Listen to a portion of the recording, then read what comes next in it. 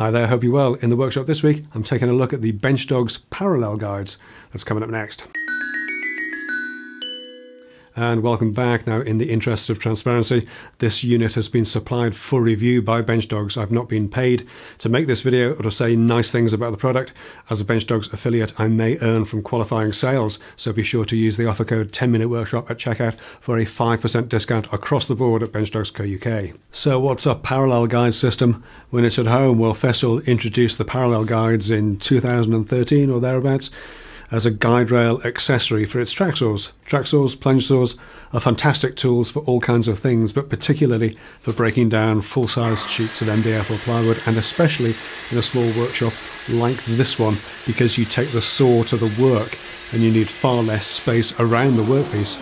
The parallel guides attached to the guide rail and made it easy to make accurate, repetitive, consistent cuts that were parallel to the edge that you were referencing from. Now, since the Festool originals, there's been lots of commercial parallel guides available, as well as plenty of homebrew options. I made a set way back early on in the channel, and more recently I made these ones as part of the track saw workshop series. Now, these do function, but they just sit on the rail, and if you need to rip an entire 8x4 sheet into strips, then you really want to have a set that latches onto the guide rail and stays with it as you move it along. Now, it's worth noting as well that the cuts you make with a parallel guide are not necessarily square.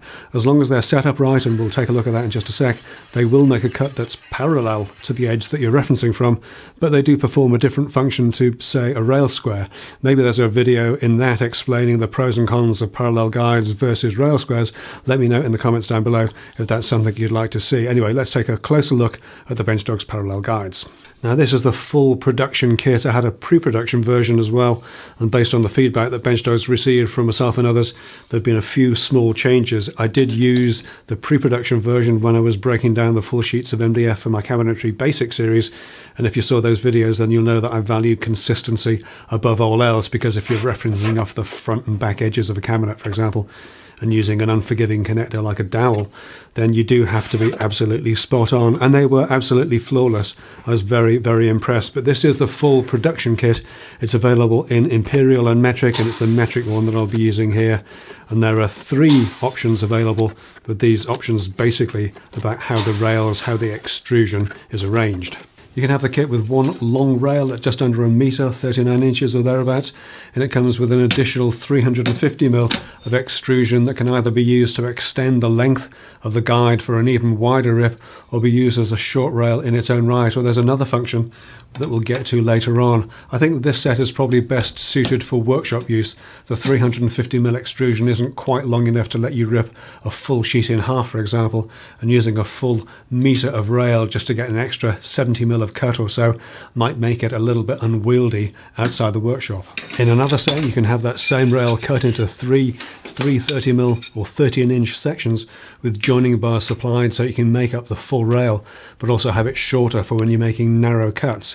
And having the rails this much shorter means that it's easier to store in, say, a sustainer, as well as being easier to handle. And finally, there's the simple 2-rail option with a pair of rails at around 450mm, and that's the one that I think I'd go for personally, because combined with the typical guide rail width of 200mm, that gives you up to around a 620mm rip, so a little bit more than a half sheet of a standard 8x4 2440 by 1220 sheet of MDF or plywood. And of course, if you need a wider rip than that, then you still have the additional rail that comes with the kit that you can add in to extend it. So let's take a look at our 2-rail kit and see how it all goes together. It is all very simple. There's a 2-hole T-nut that slips into the underside of the rail at the end with the Benchdogs logo. Then the body of the track adapter screws into the T-nut.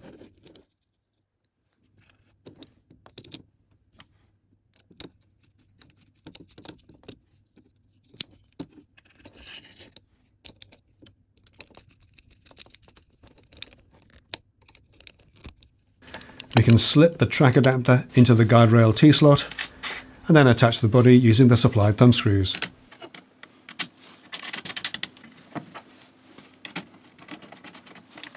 And finally add on the stops.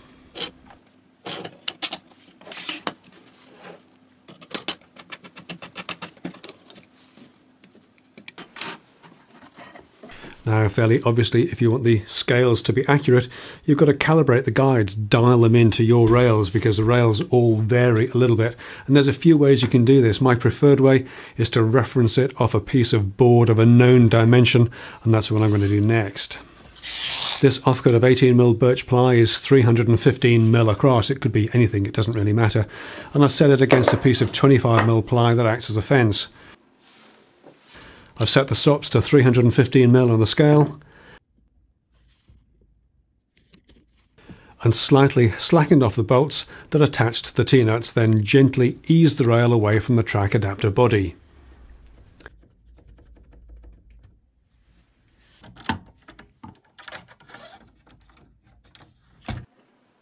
With the track splinter guard butted up against the fence, I can gently ease the rails onto the track adapter until the stops just touch the birch ply.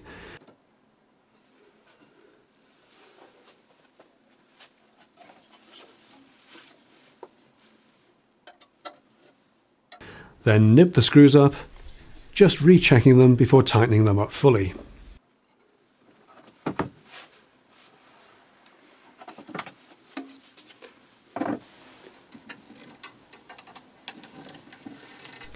Once calibrated, that's pretty much done, provided you're using the same saw and blade combination, but it's always worth checking periodically, especially if you use different blades.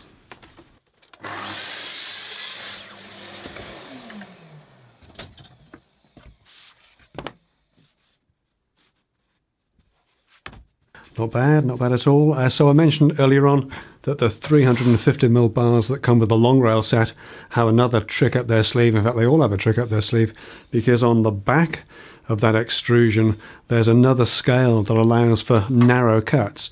Basically, you can whip off the extrusion and attach it to the underside of the track adapter with the alternative bolts that come in the kit.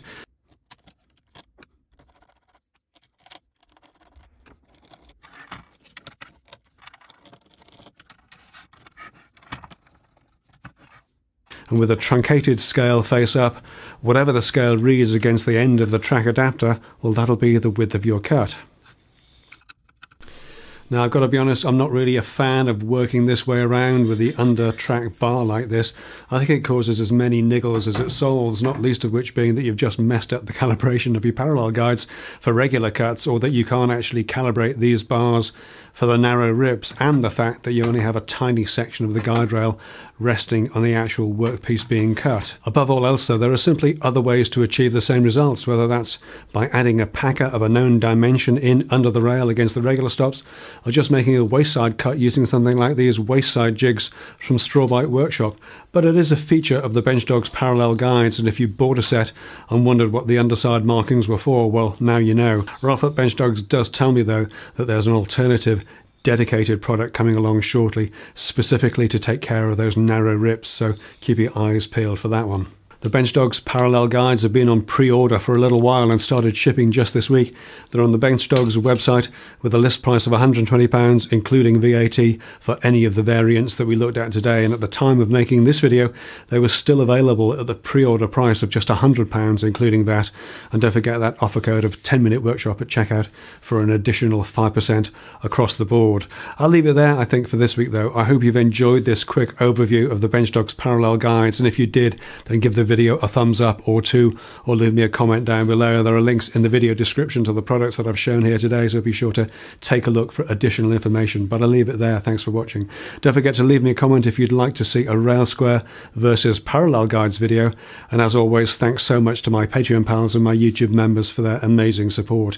If you'd like to be part of the conversation, part of the community that helps shape the content of these public facing videos, as well as getting access to behind the scenes and exclusive content, then come and join us as a Patreon supporter or YouTube member. We'd love to have you on board and taking part. But that's it for this week, though. Thanks again for watching. As always, stay safe, take care, and I'll see you next time. So this is the full production kit. I had a pre-production version, and based on the feedback that Benchdogs received from myself and others, there have been a few small changes. I did use a pre-production version when I was breaking down the full sheets of MDF for the Cabinetry Basics series, and if you saw those videos, then you'll know that I value consistency above all else, because if your reference Hi there, hope you're well. In the workshop this week we're taking a look at the Benchdogs parallel guides from Benchdogs. I said that.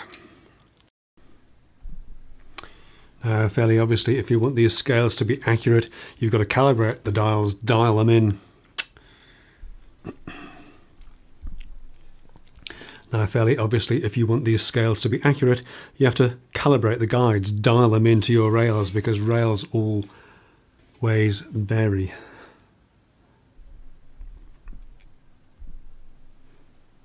Now, fairly obviously, if you want the scales to be accurate, you have to... God's sake. Above all else, though, there are simply other ways to achieve the same result, whether that's adding a packer of a known dimension in under the rail against the regular stops, or just making a wayside cut using something like these. These. Don't go away. Don't go away. No, these. Ugh.